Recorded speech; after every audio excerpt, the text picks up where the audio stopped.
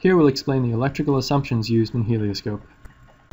An electrical design includes assumptions around the inverters used, the modules per string and wiring direction of the string, and the conductor sizes and sizes of the combiner boxes.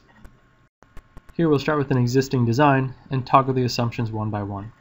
First is the direction of the stringing. Note that the default is along the racking, which is what's shown on the map right now.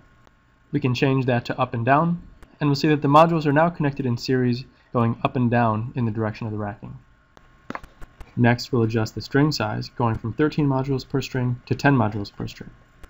Notice that with the shorter strings, we'll actually have more combiner boxes. The drop-down menu labeled Strings defines the conductors for the source circuits. Note that we have both copper and aluminum conductors. Next, we adjust the combiner box size from 12 strings to 24 strings each.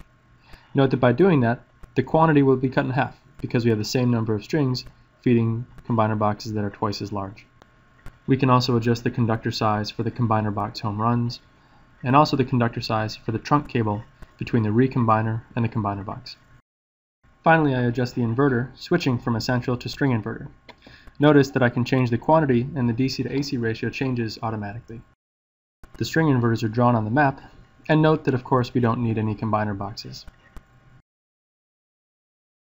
Finally, note that we can move the inverters and combiners around, and as we do, the conductors are automatically rerouted between the strings, combiners, and the inverters. And that summarizes the electrical assumptions in HelioScope.